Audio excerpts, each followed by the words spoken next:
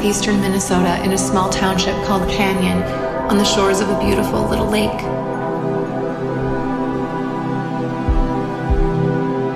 I spent my childhood summers in this area and recently relocated here from the Twin Cities at the start of the pandemic.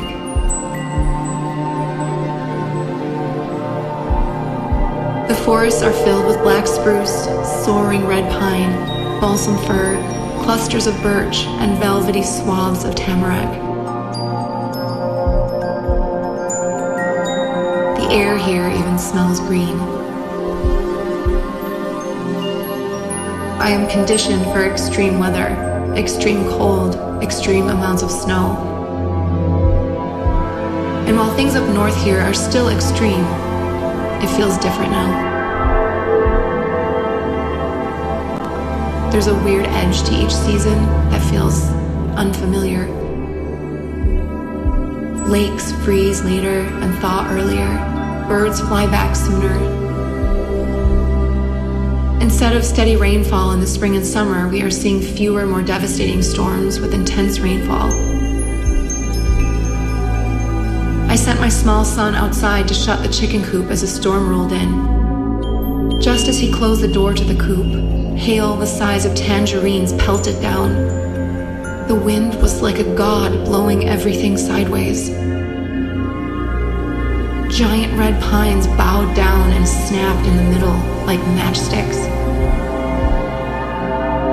It only took a few minutes. The consensus from our neighbors was the same. They'd never seen anything like this. A familiar sentiment these days.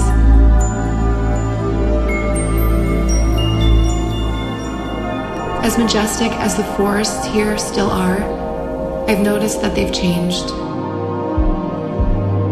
Up north, acres upon acres of birch and balsam fir are dying rapidly. Invasive beetles are getting too cozy. The winter's no longer cold enough to kill them off.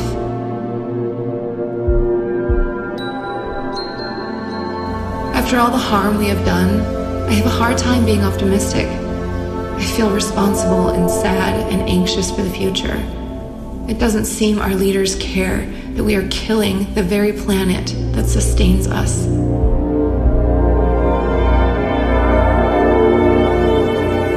I don't know what could be more important than saving it.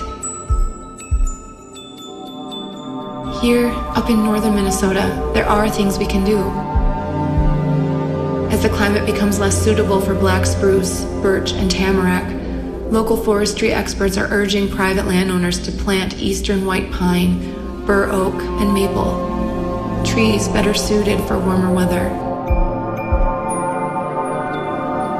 I don't like the idea of changing the forests, of disrupting what is natural, but deep down, I know it must be done. The luxury of time is no longer a thing.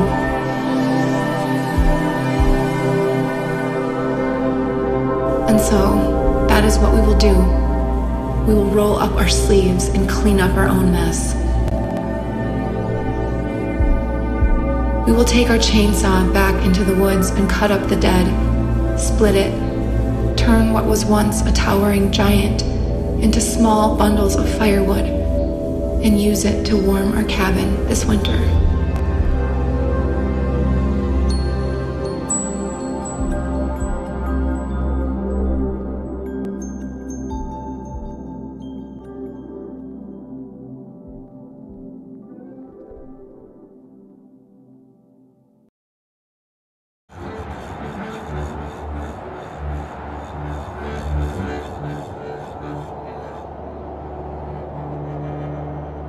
Back when I was young. When I was young.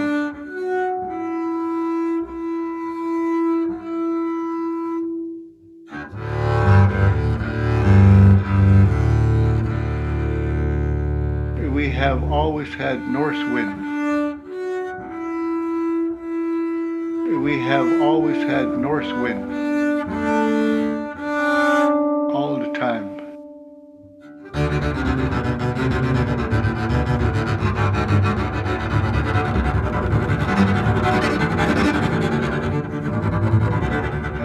have blizzards. And we would have blizzards. And cold north winds for a good month. Cold north winds for a good month.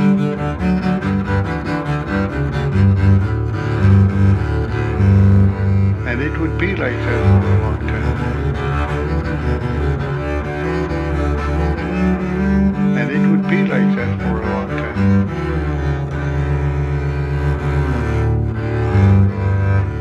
But after that,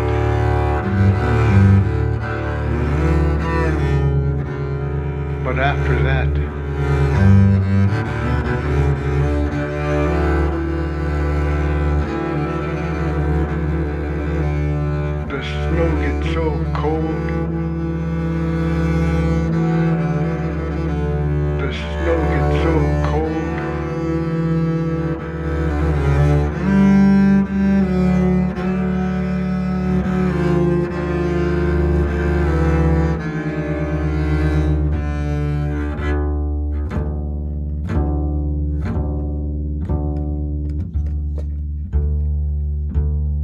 That you can hear people walking outside.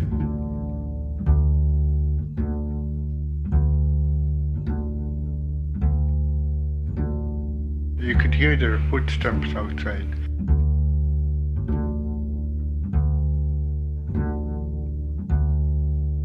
Nowadays, it doesn't get that hard anymore where you can hear people walking past.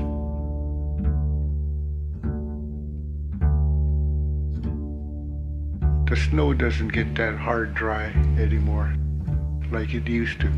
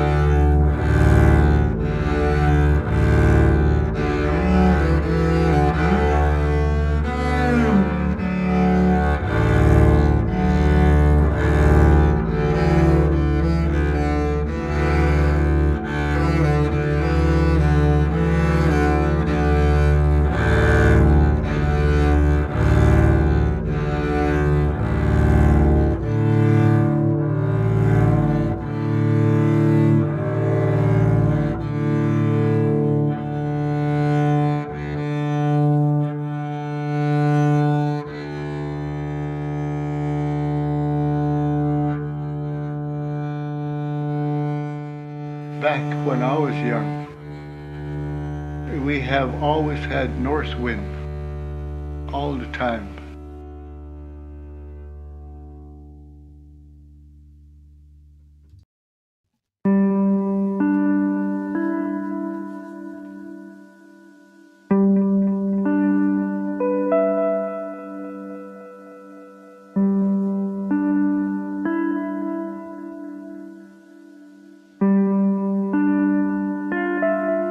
I'm Amalia. I'm from Bolton, Massachusetts.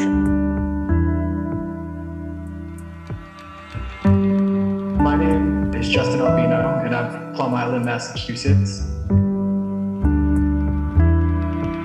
Every year on Christmas Eve, my family used to go cross-country skiing. It's a tradition that my father grew up with in Norway and that he's continued with my family. I've lived here for 6 years, and the changes that I've seen so far have really been exponential. But this year was the first year that we've actually been able to go in the last 5 or so years. And that's really just because of like the changing weather patterns. We just don't have the snow in December anymore.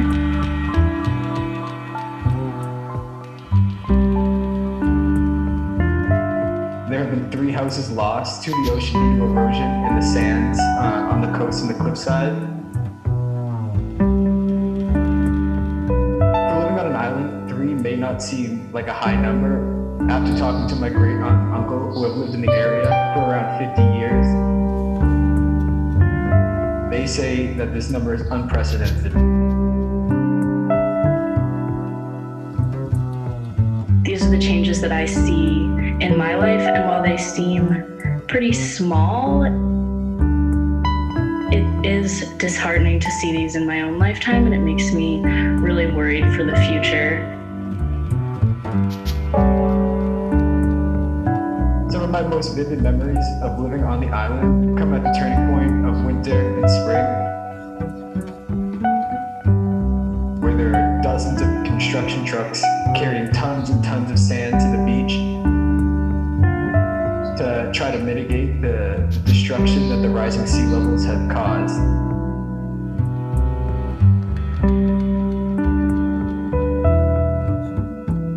I am part of a generation where a lot of my friends don't want to have children because they don't want to raise them in a world that is so uncertain.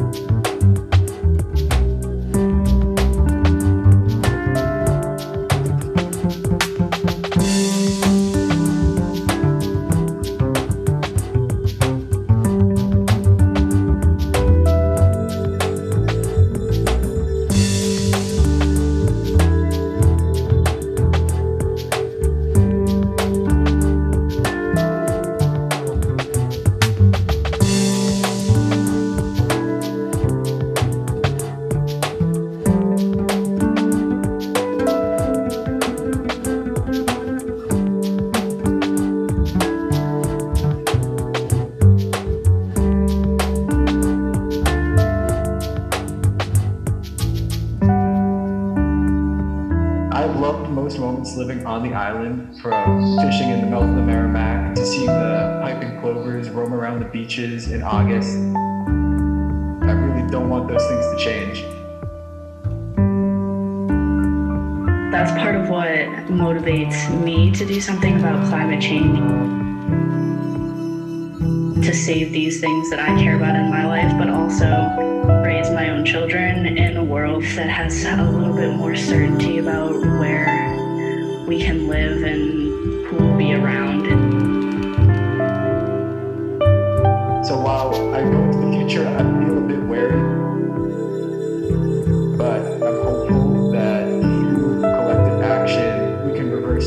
our fortunes. I really hope that Plum Island will still be a location that people and animals enjoy together.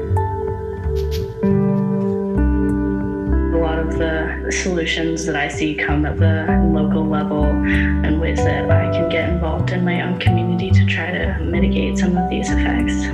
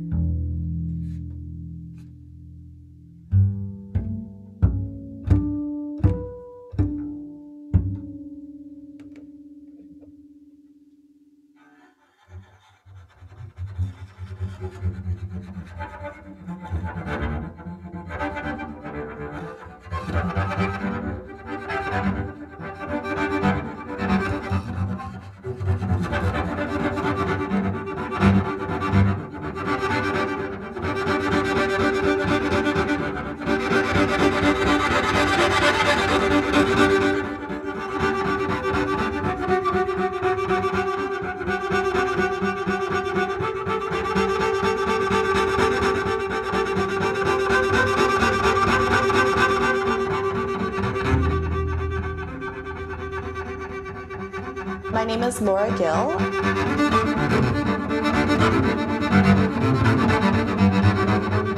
Laura Gill.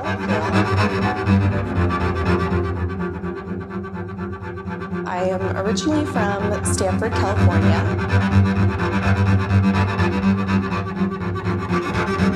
Stanford, California.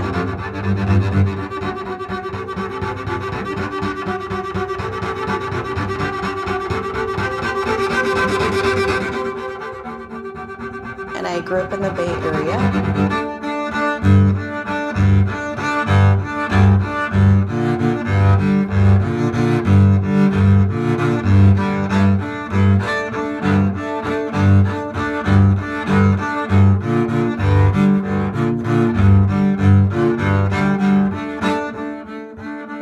My name is Drew Lanham.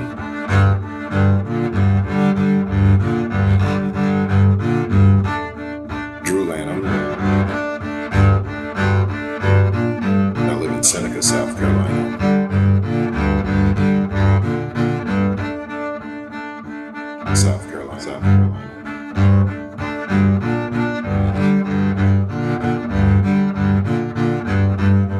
It's a land of change.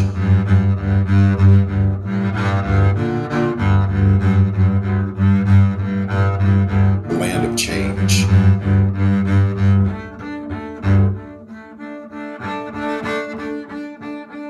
And really abrupt change.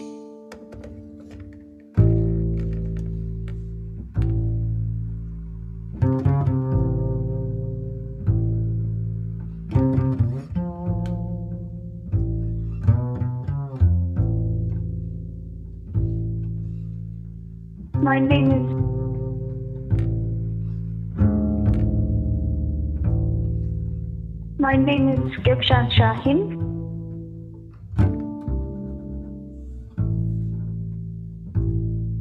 I'm from Turkey.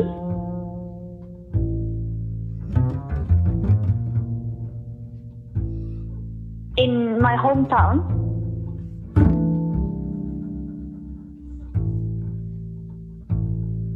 My hometown.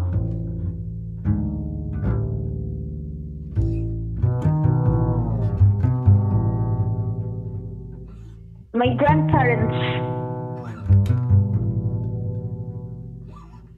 grandparents are farmers.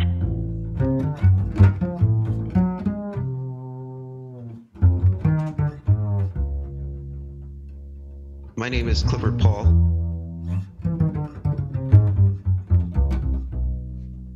Clifford Paul.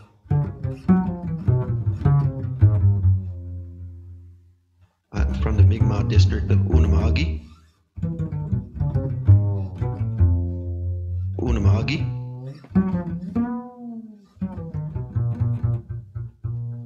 Which is one of 7 traditional districts.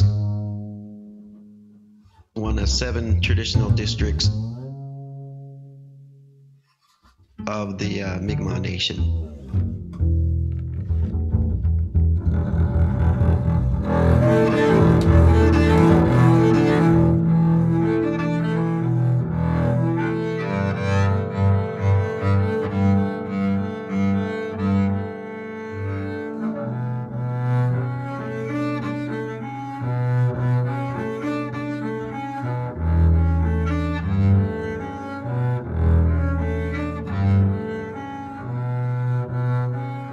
I am Rosalie Zeruda.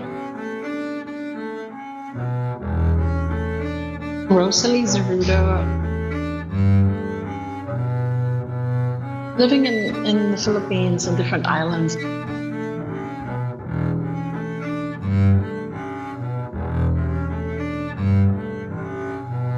Has given me a lot of awareness of environment.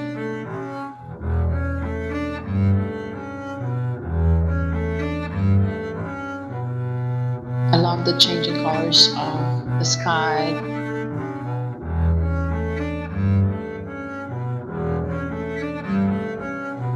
The different colors of the sea.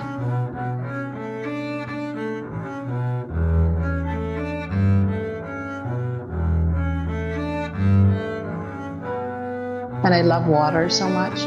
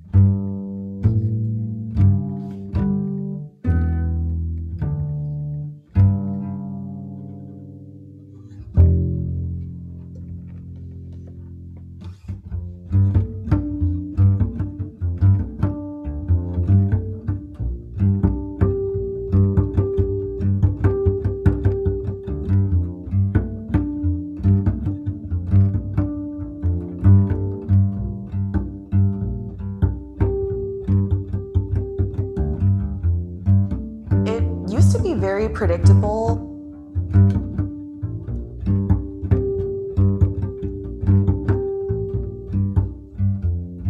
The climate and the weather in Stanford.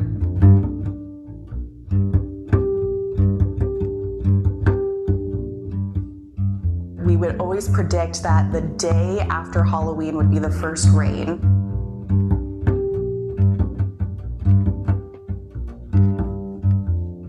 And over the years, we don't see that normal cycle anymore.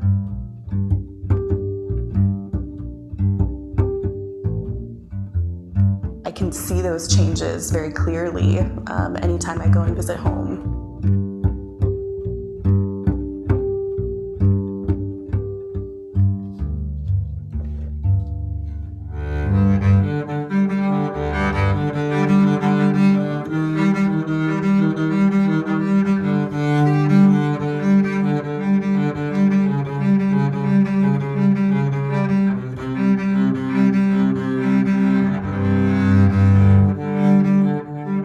What strikes me about the place that I live, it's on the edge.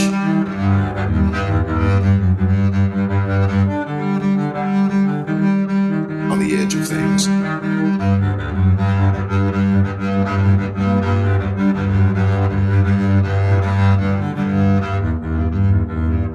So when I think about climate change, I think about it pushing things closer to the edge.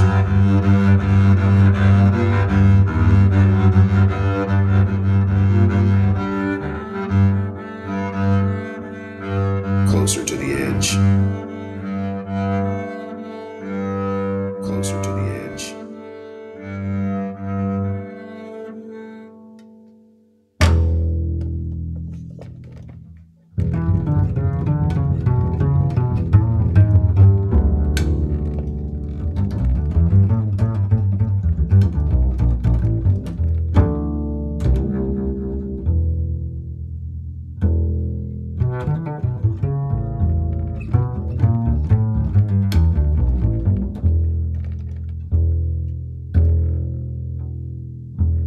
A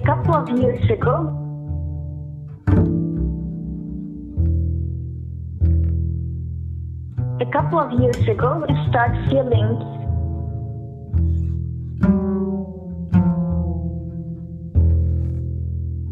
increasing impacts of climate change.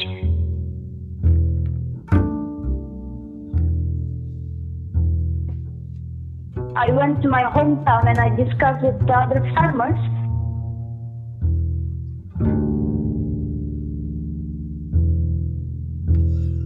They told me it has been 9 months.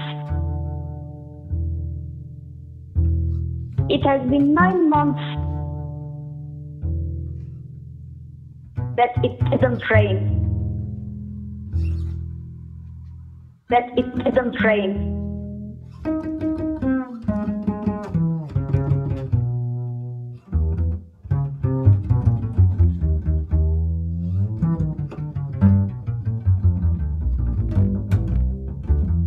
We've seen and witnessed and survived dramatic changes in the climate. I look at change, constant flux and motion.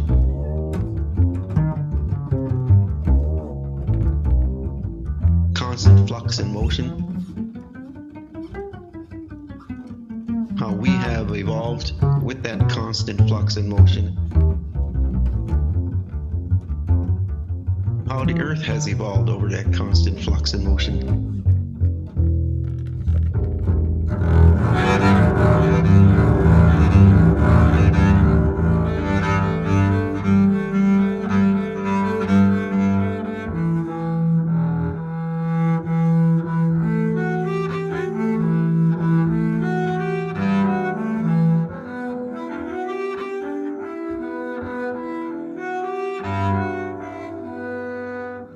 We know that there is climate change.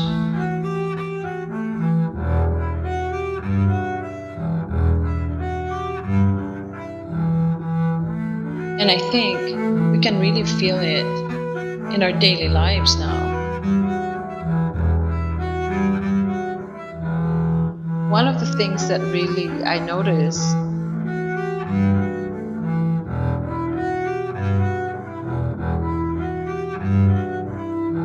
is the weather has really been very, very unpredictable.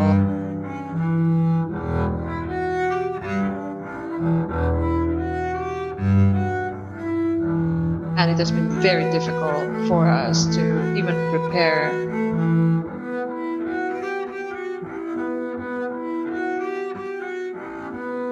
In an hour rain, parts of the city is flooded.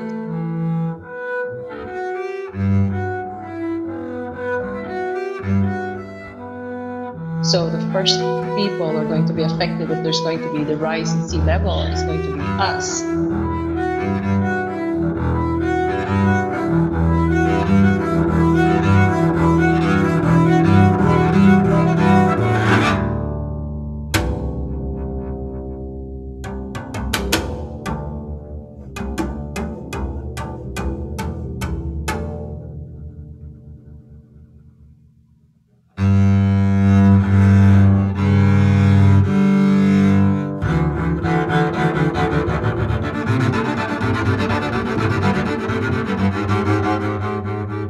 because of what I know, sometimes it can feel a little overwhelming.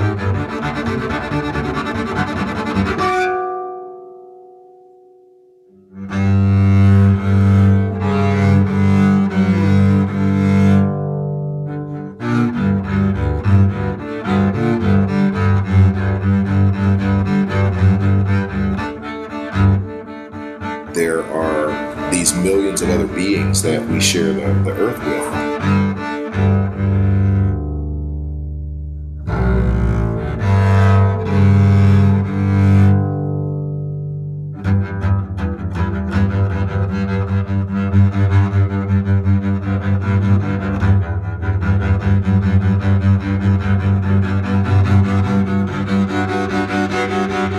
We have the wisdom of the ancient traditions.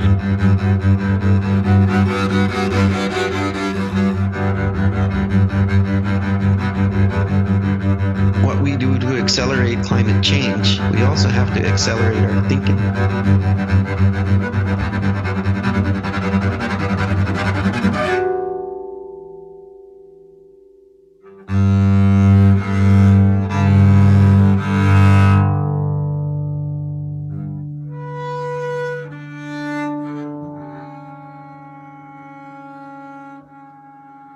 Being able to think that we are one, that we are conscious, that whatever we do affects the whole world.